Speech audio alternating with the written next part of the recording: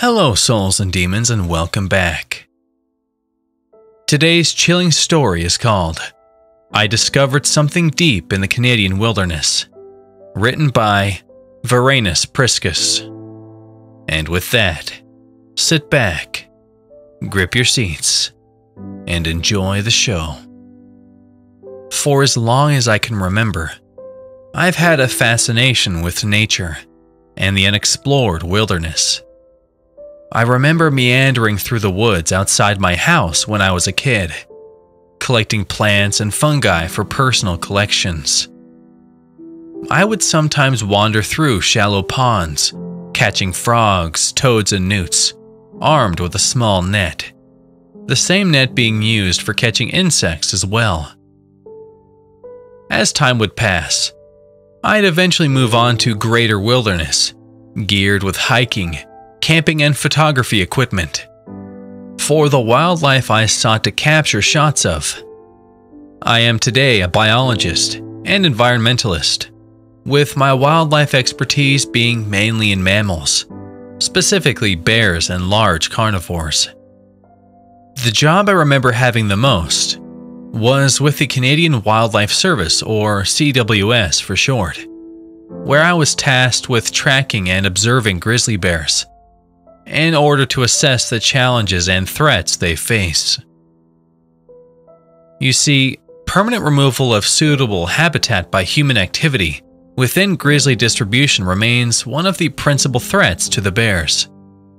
And because individual grizzlies need large home ranges, large-scale industrial projects, increased future resource development, and establishment of transportation corridors could potentially pose a significant threat by the removal of a larger portion of effective habitat, in turn significantly limiting their range. Climate change also posed a threat, with mountain pine beetle populations propagating as a result, and destroying forests of whitebark pine, these trees being an essential food source for grizzlies. One day, the service put in charge of a localized project for grizzlies in a heavily remote part of the Albertan part of the Rocky Mountains. The Rockies of Alberta are known for being a vast, largely inaccessible stretch of wilderness, with many parts only reachable by air. This has made it a refuge for a plethora of wildlife, many of whose population trends in the area and are still as of now unknown. The expedition would last about 2 weeks and would consist of tracking individual bears, as well as measuring anthropogenic effects, and to a lesser extent, the effects of climate change on the area. Without further delay, I had prepared my gear and left to help with the project. I had flown over from operations in Calgary to the location of the base via helicopter, where from there on out, we would continue throughout the mountains on foot. Setting up camp at different locations, we were expected to return to the base at the end of the expedition, where we would be airlifted back to civilization. Upon arrival at the base, the site was just a small opening on a mountainside, surrounded by nothing but what seemed like endless coniferous forest. Nestled here was a small log cabin, where my colleague Sean, a veterinarian, who had arrived here about a few days earlier, had set up operations. After I left the helicopter, I went on over to the base cabin to check in. When I entered, Sean was there testing out the radio tech used to track bears. He seemed very focused on the task at hand, that it took him a few seconds to notice my presence. "Oh, you're here. Perfect timing, too." He seemed rather ecstatic upon meeting me. "Yeah, quite the hassle getting here," I had replied. Curious about the tracking equipment, I asked, "You collared one already?" "Sure did. Darted and fitted a large sow about 2 days ago. I'm not entirely sure, but she might be pregnant." Hearing this, it did make sense. as around this time of year, female grizzlies would be gestating after mating in the late spring or early summer, preparing to hibernate for the coming winter. You have to take me to her. I should be able to confirm a pregnancy. Well, now that you're here, we can get moving. Immediately, we readied our gear and set out with an antenna and a receiver to find the sow. We hiked for several hours, following the direction the antenna had led us in, as well as signs in the area which would indicate a bear passing through. Despite our efforts, however, we found little to nothing, not even a sound from the receiver. As it started to get dark, we settled down in a small clearing to set up camp for the night. It seemed quite odd that despite a bear being tracked, there was little evidence, if at all, of any bear in the area. Something about this was all bizarrely off. The next morning, we awoke to the sound of the receiver producing a tone. As soon as we heard this, it had to mean the bear we were looking for was nearby. We rushed to pack up and head out in the direction of the signal. And as we headed out, the tone from the receiver became louder. I knew the sooner our bear was in sight, we had to proceed with the utmost caution. After being darted, the bear could become incredibly agitated and charge, so I would have to take the shot from a safe distance. However, as we treaded through, we reached what seemed like a cave opening at the foot of the mountain. It was here I knew that any further advent was far too risky, as entering a den with a bear inside was straight up suicide. Sean turned to me and asked, "Now what? I don't think she's coming out." Considering that this time of year, bears would be preparing for hibernation, that was most certainly a possibility. We'll camp out a ways from here. Might have to abort if she doesn't leave by tomorrow. Reluctantly, we set off about half a mile north of the den and set up camp for the night. Come the following day, we woke up, packed up camp and headed on back to the den site. However, when we got there, something was wrong. The receiver wasn't creating the tone anymore, not even faintly. While this might have meant that the bear had left the den, there were no tracks shown to be leaving the den. Everything was as we had left it. Another possibility was that there was a malfunction with the radio collar, and that due to an unknown cause, it had stopped transmitting signals to the receiver. We gotta go in. I was set into a state of surprise and fear when hearing Sean suggest this. I told him, "Are you insane? We could get ripped to shreds entering that den." "Well, I don't see any other way we're gonna retrieve that collar."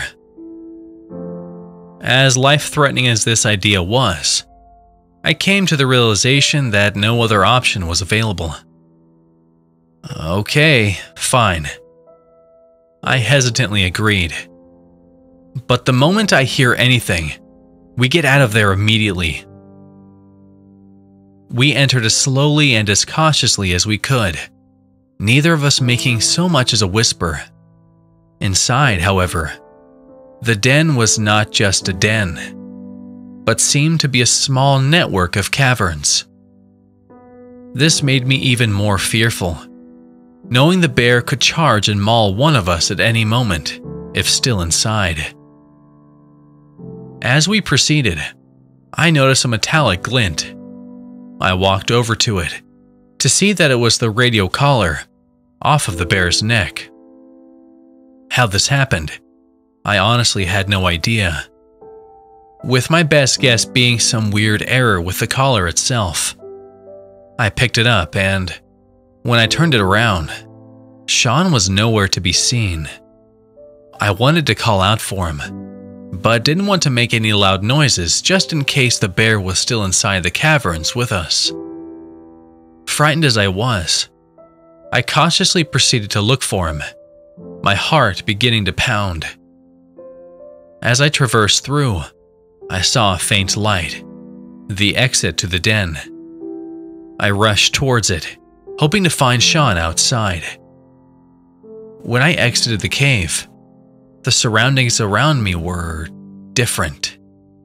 Back when we arrived, it was a heavily forested area. But what I was looking at now was more of an open mixture of forest and parkland. What the hell happened? Some of the gear we had left outside was missing as well. There wasn't even a trace of it. Oddest of all, it was night. The only explanation I could think of, at that moment, was that the caverns we entered led to various openings, and that I had simply gotten lost and ended up at a different exit from where we had entered at first. But there was no possible way we were in the caverns for that long. Despite trying to rationalize this, I decided that locating Sean was a more important priority. I headed back in what I believed was the direction of the camp, believing he had somehow returned there, with the brightness of the night sky being the only thing allowing me to navigate my way through. Before, we had quite a bit of trouble moving through the dense woods, carrying our equipment and all, but now, trees seemed much sparser, almost as if I was in a tundra of the Yukon. I just plowed through, trying to make sense of what was happening. Yet to no avail did I find any sign of our last campsite. None of this made any sense. The surroundings, the time of day, I had no idea what the hell was going on. As I was trying to desperately make sense of my situation, in the distance, I caught a glimpse of several ominous figures moving around. I wasn't able to make out what they were at first, but when I approached to get a better look, I recognized it as a small herd of caribou. My thoughts were that this was good news, seeing as woodland caribou are a threatened species, and the fact that this area is home to a healthy, previously unknown population could aid in the species' conservation efforts. Yet at the same time, something seemed a bit off about them. Woodland caribou are characterized by a darker tone of fur, as well as thicker and somewhat pronounced antlers. These, however, sported a silvery coat, as well as a more curved antler shape, reminiscent of the barren ground subspecies found farther north. Could these have been some sort of weird morph, or perhaps a hybrid subspecies? I ultimately decided to move on and continue searching for Sean, in spite of things continuing to make no sense. I continued wandering through the brush aimlessly, still no success of finding any sign of Sean anywhere. And at this point I was tired. As soon as I got to the nearest outcropping, I sat down to catch my breath for a brief minute. I took this time to look up at the night sky. The view was admittedly beautiful.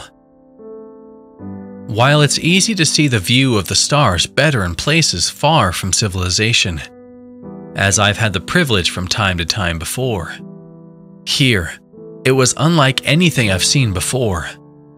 I had never seen the sky at this time in such vivid detail. I simply sat for a good 10 minutes, mesmerized by the sight of it all. My attention shifted upon hearing a faint, slow rumble. The best way I could describe it was a soft drumming noise that I could just barely hear, but I could somehow feel it, as if it was sending some sort of vibrations through the ground. Curiosity once more took hold of me, and I headed out towards the source of the noise. Was some sort of animal creating these sounds? The largest animals in the region are wood bison, which do make deep grunts and low rumblings, although this sounded much more rhythmic. Wanting to find out, I continued in the direction the noise was emanating from. It started to increase in volume as I got closer, to the point where it started to sound more familiar, like I've heard this exact sound somewhere before. I finally reached the source of the noise, at a lakeside, and what I saw, I still have no rational explanation of what, or more so how I saw what I had seen. At the shore, there were several large animals, elephantine in appearance, long hair and curved tusks. There was no mistake. I was laying eyes on a herd of living, breathing woolly mammoths. How though? How was an animal supposedly extinct for 10,000 years, right here in front of me? None of this could possibly be real. I had to be hallucinating or imagining, but there was no possible way that any of this was a real scenario.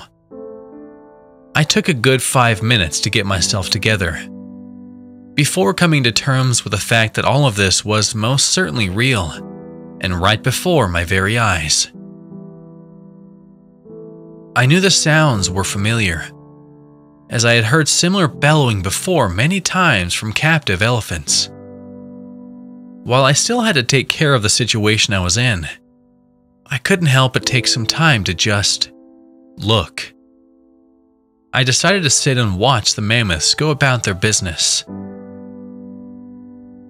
The structure of the herd seemed identical to modern elephants, the adults being all female with 2 calves present, likely not even a year old. They appeared to be feeding on low browse, lichens and shrubs, probably why they've come to the lakeside. The ground beneath them was littered with fecal matter, the smell being quite strong even from where I was sitting. While I didn't want to get too close, I wanted to get a better look, so slowly, I walked down to the shoreline. Once I was closer, my view was much better. I had noticed one of the calves running around in the shallow water, splashing and rolling around as well. I had no doubt that this was play behavior reminiscent of African and Asian elephant calves. Soon after, it trotted ashore, shaking itself like a dog. My attentions then turned to one of the herd's adult females, who apparently was looking right at me. To ensure my safety, I stood my ground, as it watched me for a good, solid minute. Soon after, it turned back towards the herd, losing interest in me. It was in this moment right here that my childhood sense of wonder was overtaking me. I was right here, laying eyes on animals nobody has had the chance to see for several millennia, not even questioning how, simply relishing the fact that it's happening. Then, right out of nowhere, a deep, echoing howl broke out. The sound caught the attention of the herd who, with haste, immediately started to depart the area, bolting out into the brush without looking back. As somebody who's worked with large carnivores, I've heard the howls of wolves many times before, and have tracked several packs in my day. However, that sound was like no wolf I've ever heard. Whatever it could have been was apparently dangerous enough to scare the mammoths away. I decided to not stick around, and proceeded to return to my search for Sean. I headed out into the brush, once more looking for any signs. I was still very hesitant to call out, not wanting to draw the attention of whatever creatures made those howls. Then something caught my attention, within a small grove of trees. As I headed over to inspect it, my eyes lit up in shock. It was the gear and supplies that Sean was carrying around with him, but all torn up, as if something had grabbed it and ripped it to shreds. The antenna, used to pick up the radio signals from before, was there, and was totaled. On the ground next to the wreckage were large footprints, seemingly canine in appearance, but larger than any wolf track I've ever seen. That's when I heard it again.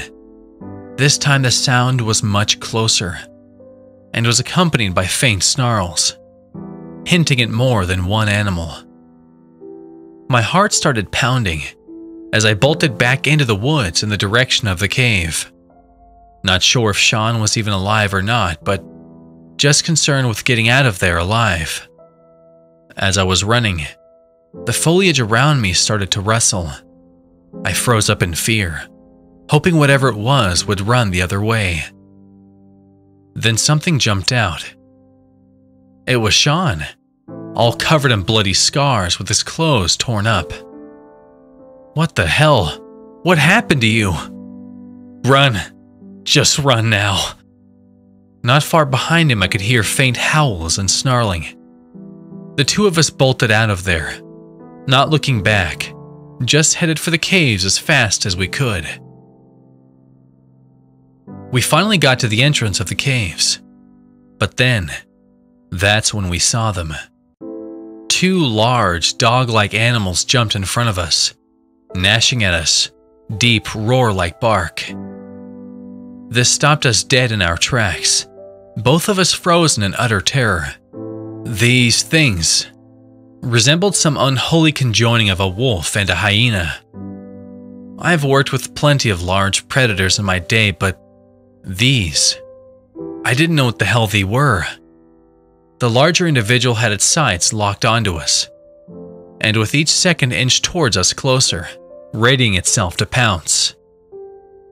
As it slowly backed us away, two more appeared from behind us, baring their teeth at us to drive us toward the jaws of the other two, cutting off any route of escape. Now, there was no exit, as all four of them closing in on us and prepared for the kill. Then Sean looked at me. "You gotta get out of here while you still can." Without saying anything else, he made a break for it. "No, wait! Don't!" My words did nothing to stop him, and without hesitation the creatures darted after him. Within seconds, all four were on top of him, violently ripping him to pieces.